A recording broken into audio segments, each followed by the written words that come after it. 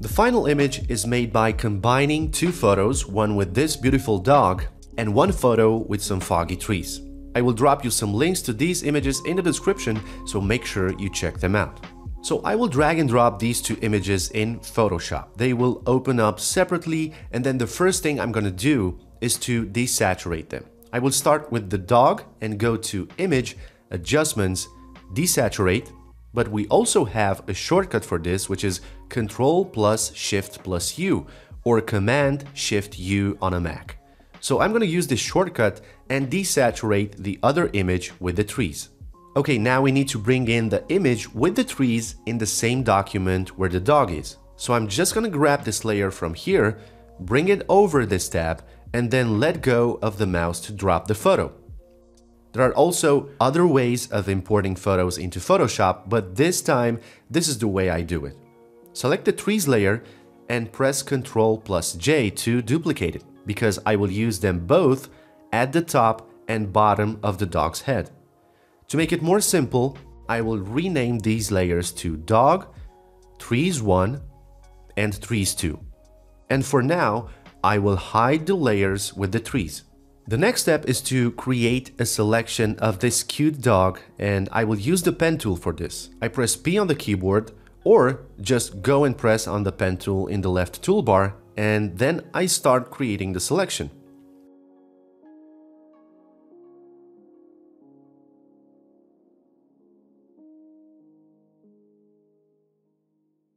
It's gonna take some time because I would like to be precise, so I think it's a good idea to speed up the video until I finish this selection.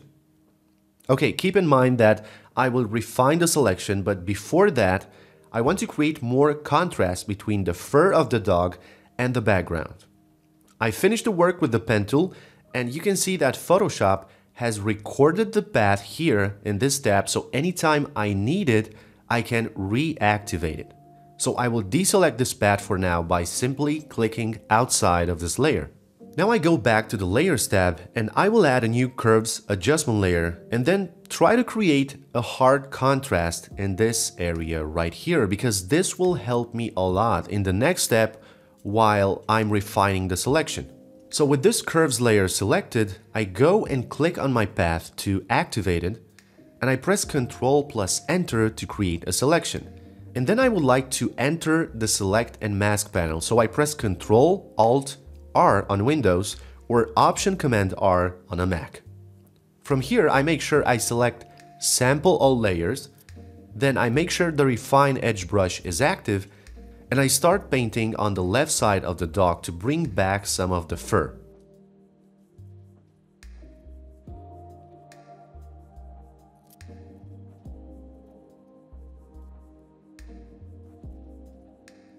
When I'm done, I increase the contrast level to about 45 and I put 1 pixel into the feather box. Then I press OK, I select the layer with the dog and I press on Create Layer Mask. Alright, now we have some results. I can now delete the curves layer for the moment, and as you can see, there is still some work to do in order to make this selection better. So I hold down Alt and press on the layer mask. Now only the layer mask is visible, so I can modify it just by brushing with black or white. I need to fill in some areas with white first, also to make this area much smoother. And now I switch the blending mode to overlay, set a flow of 6% and start brushing away these white areas from outside. And by choosing overlay, you are protecting more of the white areas. You need to test it out for yourself and you will understand it. Okay, it looks much better now. Hold down Alt and click on the layer mask to go back to the normal view. Now, if you find some value until this point in this tutorial, please hit the thumbs up. I usually create photo and video editing tutorials, gear reviews, as well as Photoshop tutorials like this one, so consider subscribing. Okay, so now I will add a new curves layer on top of this one because I want to correct this image in terms of contrast. So I'm gonna go ahead, darken the blacks, and raise the highlights. Awesome. Now I will create a white background with a solid color adjustment layer, and then put it at the bottom of the layers. And you know what? I'm gonna create a group with these two layers and name it dog. Let's put the dog somewhere in the center of the frame and also unhide one of the trees layer. Right click and convert it to a smart object because I'm gonna resize it up and down and I don't wanna lose resolution. Watch what happens when I put this layer on the lighten blending mode. This is already another story here. So what I'm gonna do next is to rotate this upside down and resize it until I find a good position for the trees. I want them to be somewhere below the dog's mouth. You should take your time with this, make it bigger, make it smaller, rotate it again if you want, and you'll find a good spot. Now I can add a layer mask to this layer, take a black brush and paint over the areas where I don't want to affect my subject.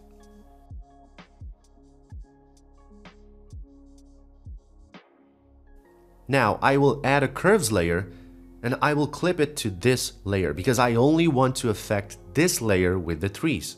I will reposition the black point and then I want to get rid of this gray area from here. To solve this, I will grab this point and bring it to the left, just like this. The gray area is still visible, so I will grab a black brush, select the layer mask from the dog layer, and with a 15% flow, I can just brush away those parts slowly and safely. It's not a big deal. Also, you can see that the tips of the trees down here are not visible, but I can fix this too. If I put something black underneath that area, because of the blending mode, the trees will show up. So let's create a new layer in the dog group above the current layer. I take a black brush and again with a low percent of flow, I paint on the trees here. And look at that, problem solved. Guys, if you have questions or you don't understand something, just put it in the comments and I will try my best to reply and help you, okay? So the thing is, you can always make anything darker by using the small tip. Create another curves adjustment layer on top of this one right here. Darken the image and then click on the layer mask and invert it with Ctrl+I. Now, take a white brush and with a flow of 7%, paint anywhere you want to darken the trees layer. It's time to bring in the scene, the second layer with the forest, so I'm gonna unhide it. It's the same image, I'm gonna right click on it and convert it to a smart object. And now, all I'm going to do is to put this layer on lighten blending mode and start scaling it up, down, move it, rotate it if I want, until I find a good spot here. I'm searching a spot actually where the eye of the dog will be visible. And I think this will do the work. Again, I'm adding a layer mask to this. And on top of this layer, I will add a curves adjustment layer and I'm gonna clip it to the trees layer. I will add some contrast to make the fog brighter. And when I'm done, I just click on the trees layer mask. I want to invert it with Ctrl+I to make this layer invisible for the moment and then grab a white brush and start unhiding this layer at the upper part of the dog's head. Again, I want you to take your time with this because this should look very good in the end.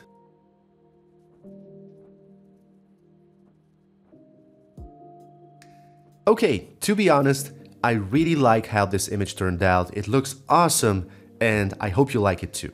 Make sure you watch another video from the screen right now. I have a bunch of them. If you recreate this image with the dog, please tag me on Instagram or Twitter. Bye-bye now.